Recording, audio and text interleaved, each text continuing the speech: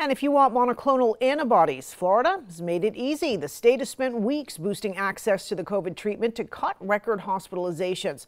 The governor calling it the best thing that officials can do. Tonight, Capitol reporter Forrest Saunders looks at whether that's true.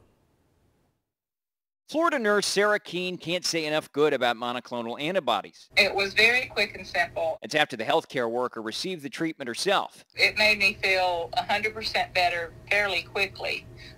And I got it on Tuesday, and I went back to work the next Monday. When given early, monoclonals boost immune response to the virus. It can reduce symptoms and chance of hospitalization by 70%. This is probably the best thing that we can do. The treatment central to DeSantis' effort to ease filling hospitals. He's opened at least 16 distribution sites, and patients can book online and receive treatment without prescription or cost. It can be a game changer if you get it done early. Secretary Simone Marstiller heads Florida's Agency for Healthcare Administration. She's helping coordinate the effort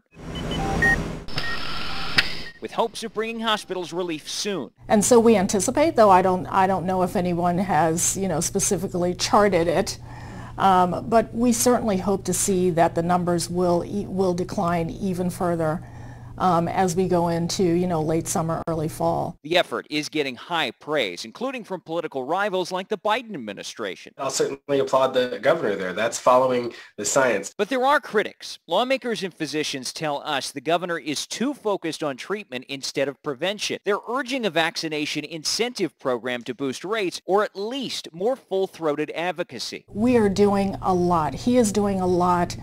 Whatever criticism he is receiving, in my opinion, is unfair. The secretary pushing back, citing DeSantis' effort to vaccinate seniors and continued messaging that shots prevent severe illness. I see him flying across the state, talking about these things. He's concerned. He's doing exactly what he believes needs to be done. For now, Florida can expect the monoclonal access and awareness campaign to continue. I would definitely recommend it. Which people like Keene can attest is a lifesaver. The way to sign up for these treatments is pretty easy. Log onto the web, head to www.patientportalfl.com. Those as young as 12 are eligible. That is the latest out here at the Capitol. I'm Forrest Saunders reporting.